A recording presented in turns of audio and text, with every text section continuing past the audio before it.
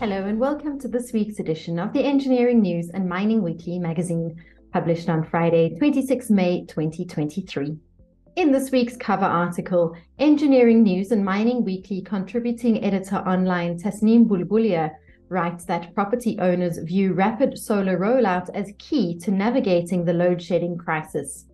As the energy crisis in the country incrementally worsens, the ramifications are considerable for property owners who are having to resort to various options to limit the impact of prolonged periods of outages, future-proof their assets, and ensure business continuity.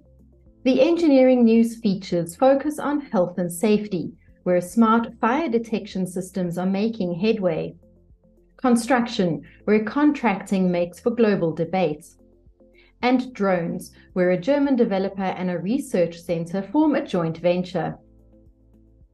The Mining Weekly features focus on mining in Botswana, where a manganese project aims to capitalize on the EV boom. And furnaces, kilns, ovens, and dryers, where innovative pollution control enables a cleaner and healthier environment. This week's business leader is Michael Sherb, founder and CEO of Appian Capital Advisory. And in this week's cartoon, South Africa has entered choppy foreign policy waters over its so-called neutral stance in relation to the conflict between Russia and Ukraine.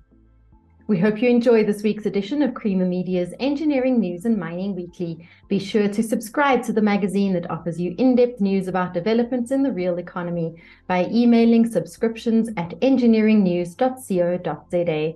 Enjoy the read and see you next time.